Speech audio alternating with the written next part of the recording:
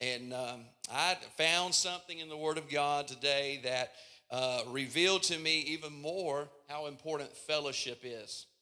Fellowship with God and fellowship with other Christians is so very important, and it is all connected to what we're going to get into tonight. So that's the 25th, and then that next Sunday is the 5th Sunday of May. The 5th Sunday is going to be also another great day. Our kids' church, they're getting something together. They're going to have a presentation that morning. The youth group is going to have a presentation that morning. The Zion dancers are going to be leading us in worship that morning. We're going to be taking communion. And so several special things. That's probably going to be something moving forward on the 5th Sunday. The Sundays that have 5 Sundays, we'll get to do that. So mark your calendars for that. And it's going to be a great Sunday as well. Excited about what the Lord is doing. Let's go to Jeremiah chapter 33. I'm going to begin reading, and we're going to read verse 11, and then also we'll finish our text with Hebrews chapter 13. Going to read 15 and 16. But we will begin with Jeremiah chapter 33 and verse 11. Will you stand with me if you're able, and for the reading of God's word.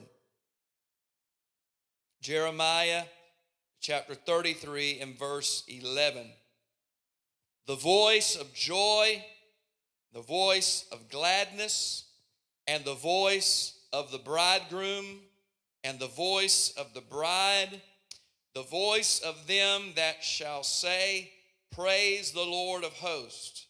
For the Lord is good, for his mercy endureth forever, and of them that shall bring the sacrifice of praise into the house of the Lord. For I will cause to return the captivity of the land as at the first, saith the Lord. Let's also read Hebrews chapter 13, verses 15 and 16.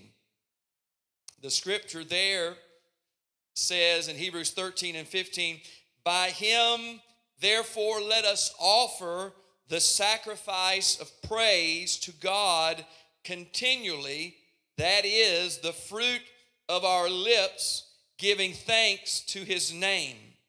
But to do good and to communicate, forget not, for with such sacrifices God is well pleased. Amen.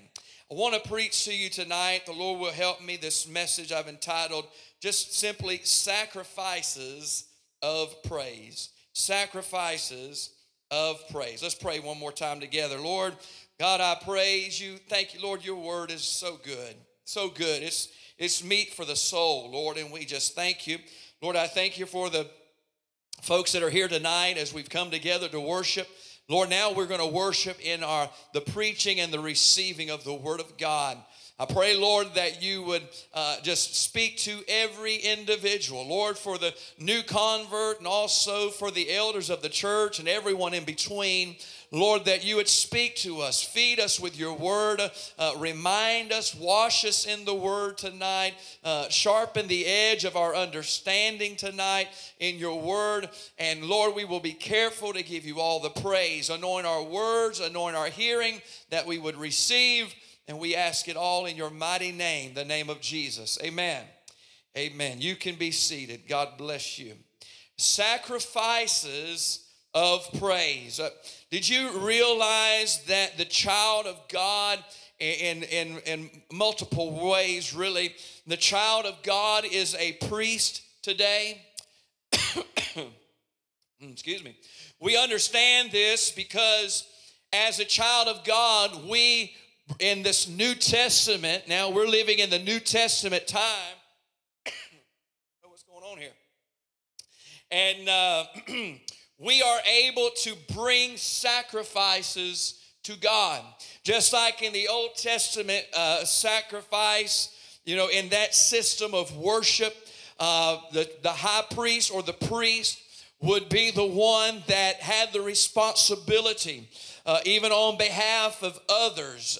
When it was their worship, the priests would assist them in all that needed to be done to bring a sacrifice unto the Lord. Well, in our day, you and I, the children of God, we also are priests. Amen. We understand that we bring sacrifices to God. In the Old Testament, all of the Old Testament offerings, there were many different kinds there. We know that they were all pointing toward Jesus and his sacrifice for our sins.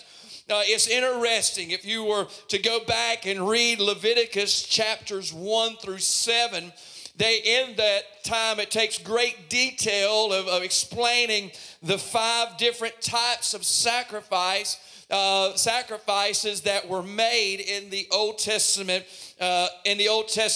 system of worship here. The first one was the burnt offering. The burnt offerings, in just simple terms, I won't have time to get into all of them tonight in detail. But in the burnt offering, an animal was placed on the altar, and that animal was completely burned. I mean, all the way upon the altar. And then there was also a grain offering, like they would take flour, frankincense, and salt was always there. And this was, the first one was a blood sacrifice, right? Because the animal, of course, has blood, but the grain did not. And then thirdly, there's a peace offering. The peace offering was all of the fat from the sacrifice was placed on top of the burnt offering and the grain offering, and it was offered unto the Lord. And then there is a sin offering, and only the fat and only the blood was offered to God there. And because since it was a sin offering, the bulk of the animal was sacrificed outside of the camp, because it was a sin offering, and sin is so and was so repugnant to God that was done outside of the camp, but now the blood and the fat was offered to God. And then there was a trespass offering, and trespass offering, it was concerning sin, but also things that caused harm to someone else. If someone stole someone's animal of some sort, or something that was done and it was harmful to someone else in some way or the other, this was a trespass offering, and restitution was required by the law, by God. They had to pay back. If they stole something, they had to give something back to pay restitution for this. This was part of the trespass offerings. But offerings burned on the altar, they were offered to God. And God described the offerings that pleased him as a sweet aroma. Amen.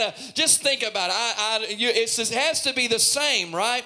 As if you were to build a fire, the smells that would come from that. And then, of course, if you put a side of ribs on the grill, you know how good that smells. I just imagine that good, sweet aroma. But it wasn't necessary like we think a sweet aroma, but when it was done with the right attitude, and the believer there standing before the altar had the right motive, and their heart was towards God, God would receive that offering, and it would be a sweet smelling Savior unto the Lord. And it totally was dependent upon the Israelites. You know, when the Israelites were disobedient, God wasn't pleased with their sweet aroma offerings. Offerings were accepted by God if the one offering was drawing near to God and living by his law. It speaks to you and I today when we praise and worship God, and our hearts are humbled before him, and things are right with us between us and God, and our hearts are towards God. Amen. That worship is is real worship, a sacrifice of praise that God himself will accept when our hearts are where they need to be with God. And so the Christian should live his or her life as a living sacrifice, and it will be a sweet smelling aroma to God as Christ was. Our lives should be spiritual sacrifices that God will accept. That this is what our lives are supposed to be all about. We are to be a spiritual sacrifice that God will accept. And in contrast, most aspects of sin and trespass offerings are not described as sweet aroma. These offerings are given because of sin, and God hates sin. And so let's take a few moments tonight, if we can, as we look through the Word of God. You would be able to find 4 sacrifices of the believer, speaking in terms of New Testament for you and I. These are 4 sacrifices that the Word of God gives us. First of all, the first one is you can sacrifice your person. You can sacrifice your person. Good, I think a good way to look at it is we are living in this vessel. Our soul will live for all of eternity, right? Our soul will live for all of eternity, but our person, who we are, we have a body that we live in, we have a spirit, and we have a mind. And so the part that you and I need to that becomes a sacrifice is the body, the spirit, and the mind. And so you and I have a call that's upon our lives to do just that. The scripture tells us in Romans chapter 12, verse 1, listen to the words that Paul uses here. He says, I beseech you, or I beg you by the mercies of God, brethren, by the mercies of God, that you present your bodies a living sacrifice, holy, acceptable unto God, which is your reasonable service. The inspired emphasis on this topic is revealed by the words that the Apostle Paul uses here in this scripture. He starts out by saying, I beseech you. We don't use that word, but he's giving them the idea. I'm begging you to hear what I'm about to tell you. I'm pleading with you that you will hear these instructions I'm about to give. And he tells them by the mercies of God, revealing this is a deep divine calling from the Lord. He says, present your bodies a living sacrifice.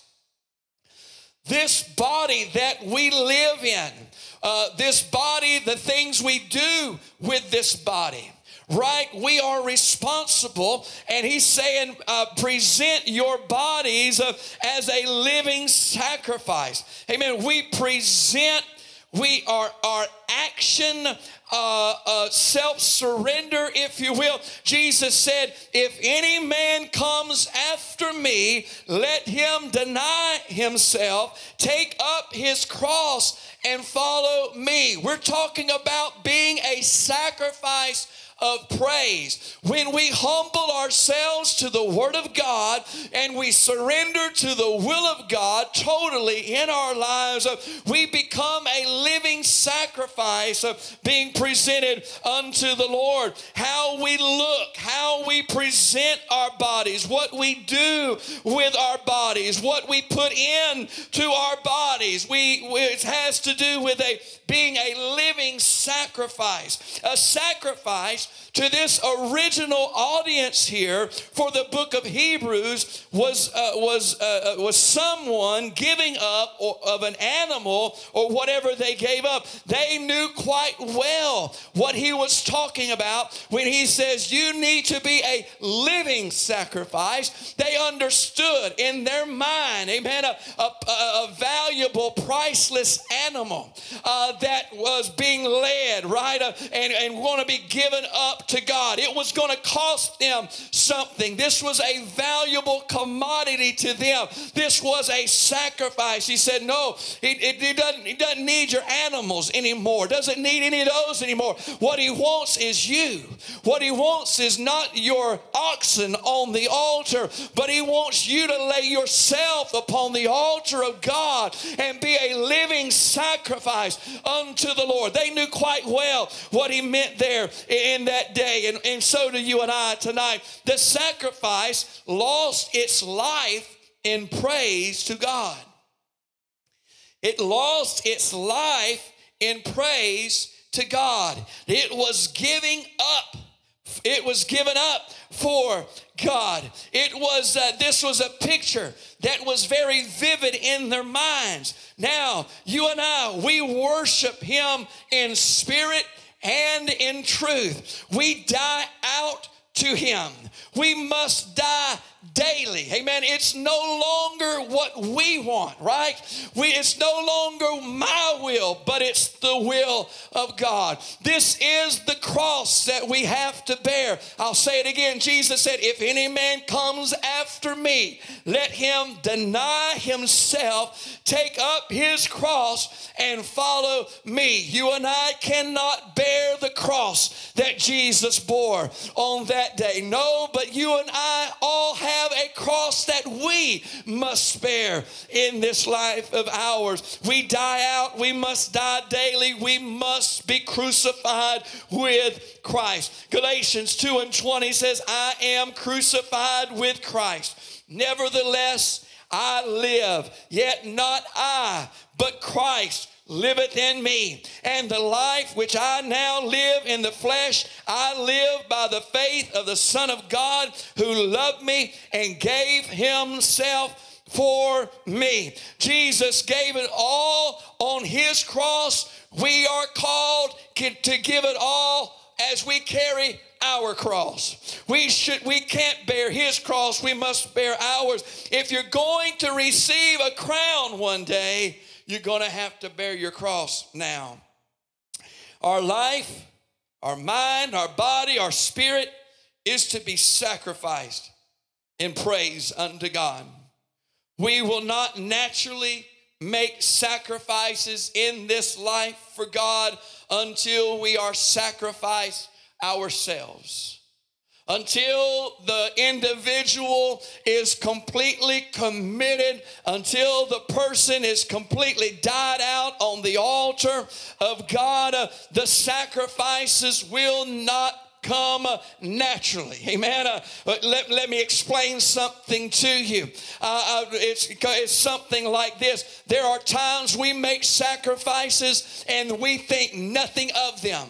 There's other times we make sacrifices and it's a big deal to us and we complain a little bit. Right?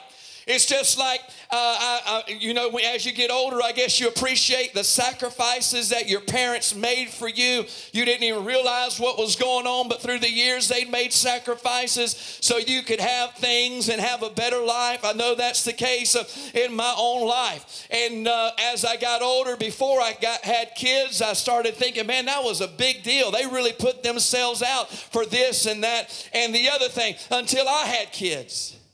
And then those things that they needed, I didn't say, oh, Lord, I have to do this for Macy. Or I have to do, no, it's just like, no problem, I've got it, I'll do it. Right? To make sacrifices. And so those types of sacrifices are sacrifices that just come natural, and it's not a big deal. You just do that because your heart is completely sold out for that particular thing. When you are completely sold out to God, the sacrifices that he places on and commands us to do, they're not a big deal. Amen. They're a big deal when our hearts are not surrendered. They're a big deal when we don't really love him with all of our heart, mind, soul, and strength. It's a big deal. But when we're totally sold out to God, those things are no big deal because they're for the one that we ultimately love the most. Amen. So they're not going to come naturally until we are sacrificed ourselves. No one forces us. Service and consecration to God come from a totally surrendered heart. When one totally gives himself to God, all other giving becomes easy, right? It becomes easy. The person who's not totally sold out to God has hitches in their service to the Lord. Amen. Help us tonight. Look what it says there, a living sacrifice. But then he begins to describe some other things here. Present your bodies a living sacrifice. Holy is that first description. Not just a sacrifice, but a holy sacrifice. Why is that important? Because God doesn't just accept any old sacrifice. God only accepts a holy sacrifice. It is useless to do something less than what God expects. We're wasting our time if we attempt to do something and do it less than what God would expect, because he would not accept it. The story of Cain and Abel is an Old Testament story, but it's one that speaks to us now. The Bible says that Abel made a more excellent sacrifice than Cain. What happened? Abel brought the Bible says he brought the firstlings of the flock. And what happened? The Bible says God accepted the sacrifice, this sacrifice. But Cain, all it says about Cain brought the fruit of the ground. Now, we don't know, there's been all kind of conjecture here that why, one was a blood sacrifice, one wasn't. We got all of our guesses. All we know two things, and I think this is all that we need to know. One was accepted by God, and one was not. The only other hint that we get was Abel's sacrifice was the firstlings of the flock. The other one just sounds like Cain went through the garden there, picked up a couple bushels of vegetables and took them to the Lord. Did Cain bring a sacrifice of praise unto God? Yes, he did, but it was not accepted because it was less than what it should have been. For one reason or another, a just and holy God did not accept his sacrifice. Abel brought the firstlings of the flock. Friend, we must die out on the altar of God, totally surrender to the Lord, so that we may be a more excellent sacrifice unto God. If you say, Pastor, I can't give, or I can't do what some other people can, but every one of us can give 100%. Every one of us can give our all. And you may think your all is not very much, amen, but it's when it's 100%, that's all you got. And that's all that God requires, our whole heart, 100% of our heart. A life of sacrifice is one that puts God and his word absolutely number one in their life. One that shuns the very appearance of evil. One that abhors evil. One that separates themselves in word and deed from the things and the ways of this world. To live a holy life. Friend, holiness is still God's standard for living for his people. Holiness is living out a sanctified life. Amen. 2 Corinthians chapter 6, beginning in verse 17, going to go all the way to chapter 7, verse 1. Wherefore come out from among them and be ye separate, saith the Lord, and touch not the unclean thing. And look, here's a promise. If you do that, I will receive you and will be a father unto you. And ye shall be my sons and daughters, saith the Lord Almighty. Chapter 7 starts out by saying this: having therefore these promises, dearly beloved, let us cleanse ourselves from all filthiness of the flesh and spirit, perfecting holiness in the fear of God. We are presenting our ourselves as living sacrifices, holy and acceptable, when we cleanse ourselves from all filthiness of the flesh and spirit, as we are attempting to perfect holiness in the fear of God. You see, when we refrain from things of an unholy nature, we are making a sacrifice of praise unto God. When we refrain from some things that Christians should not do, it is a sacrifice of praise unto the Lord. When we choose to dress modest instead of immodest, we are praising God with our actions. When we refrain from worldly entertainment that is contrary to the ways of a Christ-like life, we are praising God through our practices of life. You see, a halfway sacrifice, it will not be accepted unto God as a sacrifice of praise. Amen. It's either 100% or nothing at all, because 99%, as you've heard, will not do. Amen. So it has to begin with us, right? A life that is committed to the Word of God. And like never before, I think it was in chapel the other morning, we were talking about the idea, there is peer pressure. Well, it's not just in teenagers, right? We feel pressure all around us all the time in our own families, in our own communities, in our country in which we live. There's all kind of pressure, all kind of influences that wants us to bend or bow or to compromise our stance and our commitment unto God. But friend, a sacrifice holy and acceptable unto God cannot bend, cannot bow, because we are sold out to God. Amen. We are sold out to God. Secondly, the second kind of sacrifice, amen, after you get your person sacrifice, number two is you can sacrifice your purse.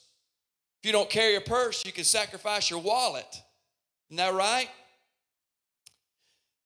If he doesn't have your purse or your wallet, he doesn't have you. If he's not in the middle of your finances, he doesn't have you like he wants you. You say, Pastor, does God need my money? No, he doesn't need anything. What he wants is your heart. And he knows the human heart is so attached to dollar bill signs. For where your treasure is, there your heart shall be also. I believe that's the reason we have so much teaching about money in the Word of God, because God knew, amen, the Word tells us that the love of money, not money, but the love of money is the root of all evil. And so you can sacrifice your purse, you can sacrifice your wallet. Go with me to 2 Corinthians chapter 8. Beginning there in verse 1 through verse 5. Moreover, brethren, we do you to wit of the grace of God bestowed on the churches of Macedonia, how that in a great trial of affliction, the abundance of their joy and their deep poverty abounded unto the riches of their liberality. For to their power I bear record, yea, and beyond their power they were willing of themselves. They not only gave what they could, they gave more, right? They gave more, praying us with much entreaty that we should receive the gift and take upon us the fellowship of the ministering to the saints. And this they did not as we hoped, but first gave their own selves to the Lord and unto us by the will of God. You see that? They gave themselves first unto the Lord, and then they were able to do all the rest. When you willingly and cheerfully give unto the Lord, it is a sacrifice unto the Lord. It is a sacrifice of praise. Right? We have times of giving here. Probably, I would say most of your giving is done in your own church. No doubt you have other ministries and other people, other things that you give your money to. If it's for the Lord, it's for the Lord. And so you give, when you're giving that, and you're giving out of a heart that you're glad to give, and you're cheerful when you're giving. Nobody's forcing you to give. You know, it wouldn't be very much worship if I got up here with a 9mm every Sunday morning and collected the offering. We might get a little bit more, hadn't we? 1 week anyway. The next week, nobody would be here. But not forcing anybody to do anything. That's not worship. That's not praise. But when you do it with a heart that I'm just glad to give, it makes me happy. It fills me with joy. When you have that kind of attitude and you're doing it for the right motivation, not doing it to be seen, not doing it to be recognized, not doing it, but I'm doing it because I'm wanting to give unto God and the work of God. That is a sacrifice of praise. That is a sacrifice of praise. Amen. And so it's only a sacrifice when it affects you financially. If it's not a sacrifice, I'm not sure how much praise or worship is involved in that. Doesn't it make sense? Even in certain sacrifices in the Old Testament, certain times there, what was given in the sacrifice was based on the social standing or status of the individual. Someone who was a high-ranking person in society, maybe they had some more prosperity in their life or more wealth, they were required, for the same type of offering, they were required to give a large animal like an oxen. And other people, you know, in Israel, the very poor people, they were required to accomplish the same thing. They were required to give a dove or something, or a bird. And this was just showing and speaking to us that it's, it's like this. $20 is not a sacrifice for some people. Amen. There are people that $20, if you lost $20, some of you wouldn't remember it. You ever been doing the laundry? My wife says she gets paid to do the laundry. Anybody else get paid to do the laundry? I walk past the laundry sometimes and I see dollar bills and everything else laying out there. And I'm not wealthy. I guess I think I'm brain dead sometimes. I leave money in there. And she probably got enough to escape now. She's got so much money built up over 22 years. But for somebody, maybe $20 is not a sacrifice for some, but for somebody else, $20 is a huge sacrifice. And so it's not about it's not about the amount of dollars or whatever, but it is about the sacrifice. Because we're talking about, this is not just paying a bill, but this is worship unto God. This is a sacrifice of praise unto the Lord. It's not about the dollar amount, but the sacrifice that is pleasing to God, and that may be different for you or for me. We sometimes look at giving offerings as an obligation or something we do so the church can pay its bills or meet the budget. But when we have offering time in our worship service, it's just a continuation of worship. If the offering time kills the service for you, you may have the wrong motivation behind your giving. Like, man, he killed the Spirit. He took up the offering. If taking up the offering kills the moving of the Spirit, something's wrong with our giving. Because it is an act of worship unto God. You see, can I tell you that tithing is not considered worship or not considered praise or a sacrifice? You know why tithe is not considered a sacrifice? Because the tithe belongs to God. You're not giving anything when you're giving your tithes. We call it paying your tithes. That kind of sounds like it's a bill. But when we're giving the tithes, right, when we don't withhold our tithes, we're giving it to God. And the tithe belongs to God. And in my opinion, I can give you my opinion every once in a while. If you're not giving at least 10% of your increase, then you are robbing God. Amen. And so what we give above the tithe, that is the sacrifice of praise. And you say, Pastor, how is giving to God a sacrifice? How is that a sacrifice? Well, let's just say that you had $100 extra in a particular month in your household, and you have an extra $100. Well, that extra $100, you can maybe take your family out for a really nice dinner. You can buy something special with that. You might get a tank of gas even with $100. Maybe. And but if you make a choice, you go, you know what? Instead of spending money on something extra, I'm going to make a sacrifice to God. I'm going to give up that steak dinner this month, and I'm going to give this. That is a sacrifice unto God. Amen. You say, oh, Pastor, I don't know about giving and all of these things. Friend, there are some people that spend more money covering up their gray hair than they give to God every year. Ooh, I thought I'd hear some shouting over that when I felt somebody shoot a 45 right past my ear.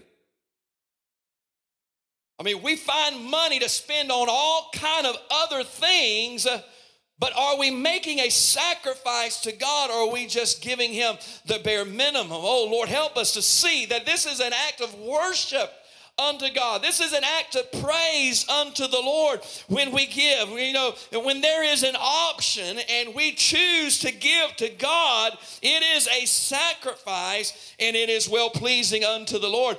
Paul is honoring, in Philippians chapter 4, verse 18, Paul is honoring a sacrifice of praise in giving from a person named Epaphroditus. I don't know who would name their kid Epaphroditus, but this one got it. And Paul is referencing giving this offerings of money in this context. You may have to read more of it to get it, but he says something like this: but I have all, saying I got everything I need and then some, and abound. I am full, having received of Epaphroditus the things which were sent from you, an odor of a sweet smell, a sacrifice acceptable, well-pleasing to God. You see, Paul was always traveling, and he had people in other places supporting the spreading of the gospel and the establishing of new churches and the evangelism that was taking place all the time. And so people would, when they could, they would send things valuable to them so they could continue on the work of the Lord. And he's saying what they sent, it was an odor of a sweet smell, a sacrifice acceptable and well-pleasing to God. It's talking about a sacrifice of praise. It wasn't a bottle of perfume as far as we know. But when we give to God with a cheerful heart, first, God loves a cheerful giver. And also the giving is like a sacrifice, and it has an aroma. When it's done with the right attitude and the right motive and a cheerful heart, it's like it travels up to God, and it's like a very satisfying smell in the nostrils of God. It pleases him. That sacrifice of praise. Number 3, you can offer a sacrifice of praise with your mouth. Did you know that? That was the easy one. We knew that already. You can offer a sacrifice of praise with your mouth with words that come from the heart. Amen. Look at Hebrews 13 and 15 again. By him, therefore, let us offer the sacrifice of praise to God continually. That is the fruit of our lips, giving thanks to his name. This is when we speak praise unto God. This is when we sing praise unto God. When we speak and when we sing in a church service, friend, God is paying attention to what goes on in a worship service. Do you know that? He's paying attention, and when we begin to sing as a congregation, every true worshiper in the house is getting the attention of God, and we are making a sacrifice of praise unto the Lord. The fruit of our lips giving thanks to his name. Think about this entire subject, and we gather that these words must be sincere and from the heart. When we praise him, the heart must be sincere, right? Our heart must be towards God, and sincere, coming from the heart. We don't want to be included along with those mentioned in Matthew chapter 15 and 8. This people draweth nigh unto me with their mouth and honoreth me with their lips, but their heart is far from me. No, this verse here is telling us that we can speak praise from our hearts that is equal to a sacrifice in giving or giving up something that is valuable, just as we begin to praise the Lord.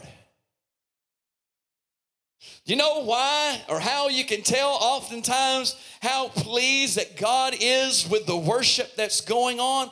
His presence, right? He inhabits the praises of his people. We experience that in a church service. Hey, we experience it in our car sometimes, riding down. You ever get lost? You ever had revival all by yourself, just riding down the road, and you just begin to sing? I was singing a while back.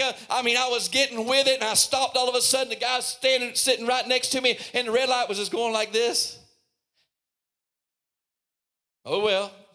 That's all right, amen. Maybe he needed to see it, but I was just worshiping God, and God filled the car with the presence of the Lord. And he does it in our homes, in our church, and other places when we begin to worship him and give him a sacrifice of praise. When you praise him like you're the only one in the room, when you praise him like you don't care who sees you or who hears you, when you sing from your heart, when you speak thanks and praise and honor and glory unto God from the bottom of your heart, I believe it puts a smile on the face of God when his children offer up a sacrifice of praise. Amen. I wonder if we could do that right now, just spontaneously. Just lift your hands, lift your hearts unto God right here, and just begin to praise it. Give thanks. Give thanks unto his name tonight. Hallelujah. Lord, we bless you. We honor you today. Hallelujah to God. Lord, we bless your holy name. We bless your holy name. We bless your holy name. Hallelujah, hallelujah, hallelujah. Oh, thank you, Jesus. You're everything to us, Lord. Hallelujah. You are the air that we breathe. Amen. I believe it puts a smile on God's face when we praise him, especially when we just let go and let God have his way, when we worship him with no doubt, when we worship him with no reservation, when we take the brakes off, when we don't hold back any and don't let anything get in the way. It is a sacrifice of praise unto the Lord. Psalm 63 and 3, because thy loving kindness is better than life, my lips shall praise thee. Psalms 34 and 1, I will bless the Lord at all times. His praise shall continually be in my mouth. Psalms 150 and 6 says, let everything that hath breath praise the Lord. Praise ye the Lord. Amen. And we can all do that. We can use our mouth to give a sacrifice of praise. And lastly, let me leave you with this. We can make the sacrifice of performance or doing good. Look at and it's found in the next verse in Hebrews chapter 13, verse 16. But to do good and to communicate, forget not, for with such sacrifices, God is well pleased. When you do good for the Lord's sake, do good to other people and for other people, it is a sacrifice of praise to God. When you see a family in need and you buy them their meal or you take them some food, let's all watch Briar go out.